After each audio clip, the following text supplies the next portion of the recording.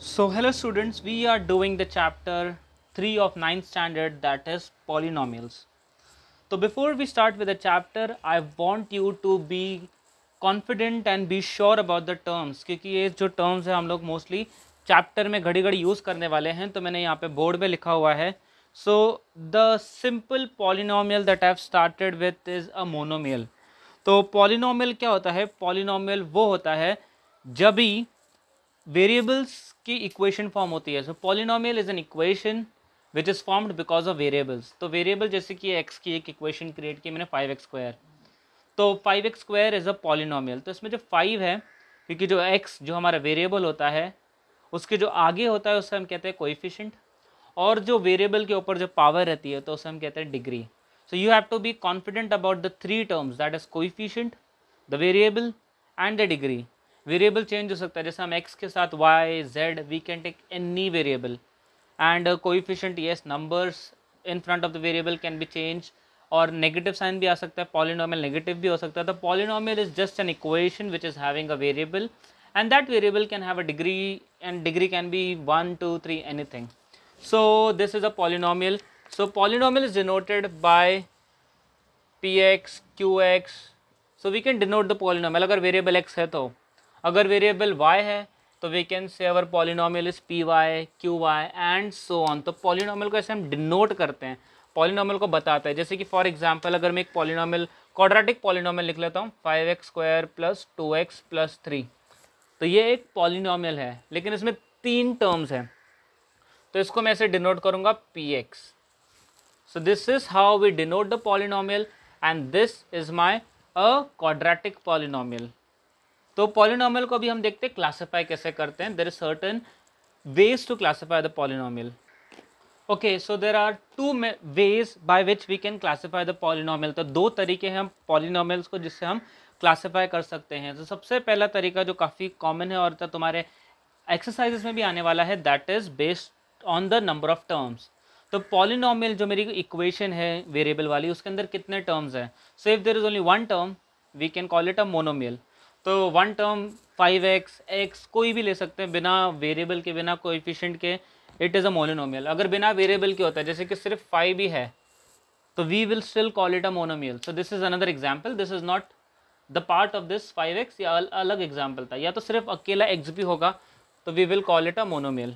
So we whether it is going to be with a variable और it is going to be with a coefficient doesn't matter. अगर एक ही term है तो हम उसे कहेंगे मोनोमियल. फिर दूसरा है बाइनोमियल. तो बाइनोमियल में 2 टर्म्स होने चाहिए. अभी 2 टर्म में एक वेरिएबल एक नंबर, या तो 2 अलग अलग वेरिएबल होंगे तो भी चलेगा. मतलब जैसे कि इधर मैंने एक एग्जांपल लिखा, ये भी बाइनोमियल ही है, क्योंकि देखो 2 टर्म्स है, फिर फ़र्क नहीं पड़ता डिग्री क्या है. तो पहला तरीका क्लासीफाई करने का है, सिर्फ डिपेंड करता है कि उसमें एक वेरिएबल है, 2 है कि 3 है. मतलब एक पार्ट है, 2 पार्ट्स है कि 3 पार्ट है, बीच में प्लस माइनस कुछ भी हो, फ़र्क नहीं पड़ता. तो जैसे इसमें 3 है तो इसमें हम डिग्री भी नहीं देखते, वेरिएबल भी नहीं देखते, कुछ भी नहीं देखते. वेरिएबल अलग अलग हो सकते, कुछ भी हो सकता है, doesn't matter. So that is the one way of classifying the polynomials as monomial, binomial और ट्राइनोमियल. ट्राइनोमियल में 3 टर्म्स होने चाहिए, बाइनोमियल में 2 टर्म होने चाहिए, और मोनोमियल में सिर्फ 1 टर्म होने चाहिए. So that is only matters. दूसरा तरीका पॉलिनोमियल को क्लासीफाई करने का, it is based on degree. तो लीनियर पॉलिनोमियल में जो कोई भी वेरिएबल हो, x हो y हो कुछ भी हो, लेकिन डिग्री 1 होनी चाहिए. The degree should not be greater than 1. Like x है, सिर्फ x² नहीं होना चाहिए. सेकंड है क्वाड्रेटिक पॉलिनोमियल. क्वाड्रेटिक पॉलिनोमियल में जो हाईएस्ट डिग्री है वो स्क्वायर होनी चाहिए, x². मतलब x³ होता तो ये क्यूबिक पॉलिनोमियल हो जाता. और अगर x² से नीचे वाली डिग्री होती है, सिर्फ 3x होते, फिर भले इसमें 3 टर्म या 4 टर्म होते, doesn't matter, but since the degree is 2 so it is a quadratic polynomial. And lastly cubic polynomial, because the highest degree is 3. तो इसमें कितने भी टर्म्स का फर्क नहीं पड़ता. अगर सपोज 2 टर्म भी होते लास्ट वाले क्यूबिक पॉलिनोमियल में, सिर्फ 3x³ + 5x होता तो भी चलता. It's a cubic polynomial because of the highest degree that is 3. तो 2 तरीके क्लासीफाई करने के, एक तो डिपेंडिंग ऑन द डिग्री, अगर x की वैल्यू 1 होगी तो लीनियर, स्क्वायर होगी तो क्वाड्रेटिक, और क्यूब होगी तो क्यूबिक, एंड सो ऑन. और नंबर ऑफ टर्म के हिसाब से 1 टर्म है, 2 टर्म है, 3 टर्म है, and so on. So this is how we classify the polynomials. Okay, so now let's take some examples and let's decide like what kind of polynomials are there. तो पहला example मैंने लिखा है y + 1/y. तो polynomial के लिए एक सबसे इम्पॉर्टेंट रूल है कि जो आपका वेरिएबल होता है उसकी डिग्री 0 हो, 1 हो, कुछ भी हो, होल नंबर हो, but it should not be negative. तो जैसे कि y raise to 1 will work, y raise to 0 number 1 हो जाएगा, because anything raise to 0 is 1। So y raise to 0 होएगा तो भी चलेगा, y रेज टू 100 होएगा तो भी चलेगा, it is my polynomial. If it's y raise to 100 also doesn't matter, but negative नहीं होना चाहिए। If it is y raise to -1 it will not be counted as a polynomial. तो पहला वाला जो क्वेश्चन है ये वाला, it is not a polynomial at all, क्योंकि जो 1/y है, this 1/y can be written as y raised to -1, because this y will go up, it will become negative, so -1 है, so therefore it is not a polynomial. Now moving on, let's see the second example, 10 plus 7. So 10 plus 7 it is a polynomial, क्योंकि मैंने बोला था अगर variable नहीं भी होता है तो it is going to be a polynomial. So but it is not a binomial, क्योंकि दो वेरिएबल है बट लेकिन दोनों वेरिएबल सेम ऐड हो सकते हैं, दोनों कोएफिशिएंट्स है। सो 10 plus 7 is 17. So actually this polynomial contains only one single number, so it is a polynomial and it is a monomial. तो अगर हम इसे नंबर ऑफ पॉलिनॉमियल के हिसाब से, नंबर ऑफ वेरिएबल्स के हिसाब से क्लासीफाई करें, so it is a monomial. और अगर इसे डिग्री के हिसाब से क्लासीफाई करें, so it is going to be a linear polynomial, because the degree is 1, the degree is only 1, the degree is not, actually the degree will be 0, क्योंकि degree variable है ही नहीं, तो degree is going to be 0 in this case. And the last one, the third one, now what kind of polynomial it is.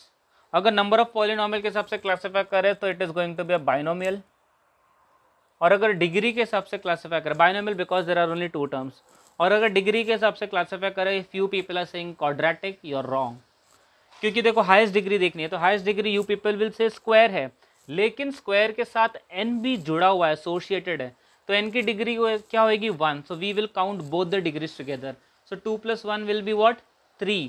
तो actually इसकी highest degree है 3, और जिसकी degree 3 होती है we call it a cubic polynomial. तो दो तरीके से क्लासीफाई कर सकते हैं, by the number of terms and by the highest degree. So I hope this examples clear the basic of polynomials. Okay, now let us C one more example. तो इसमें polynomial is our polynomial, अगर मैं polynomial का नाम लिखने जाऊँ तो I will write it as PM is equivalent to, तो मुझे इसमें डिग्री फाइंड आउट करनी है और कोएफिशिएंट फाइंड आउट करना है। So degree of the polynomial it's clearly visible, it is what 10, because जो मेरे वेरिएबल के ऊपर पावर होती है, हाईएस्ट पावर दैट इज 10, और कोएफिशिएंट क्या होगा √2। सो जो मेरे वेरिएबल के आगे जो नंबर होता है we call it as coefficient, so coefficient is √2।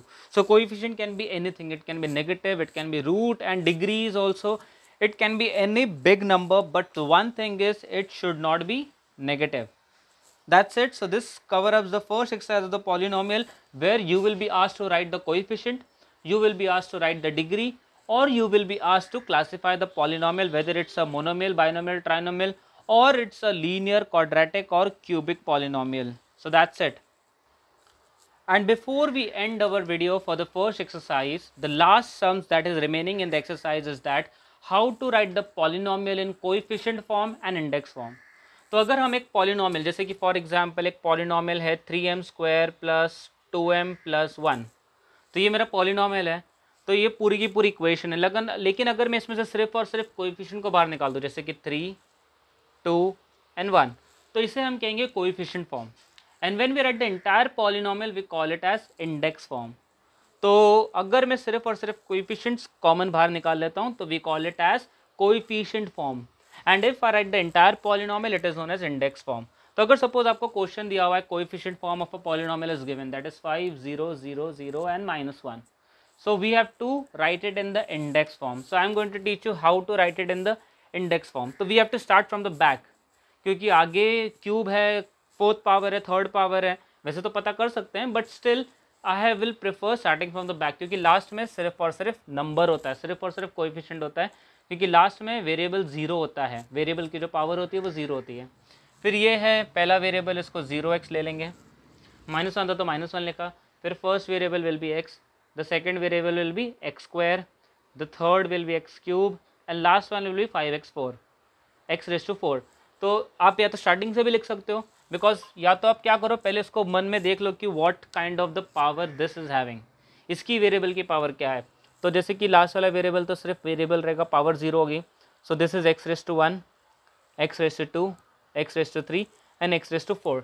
So I can start from the beginning also, 5x raise to 4 क्योंकि फोर्थ पावर आ रही है यहाँ पे, फिर प्लस 0 है तो 0x क्यूब, फिर प्लस वापस से 0 है तो 0x स्क्वायर, फिर एक और प्लस और एक और 0 है तो it is going to be 0x and lastly -1 B, so it is going to be -1.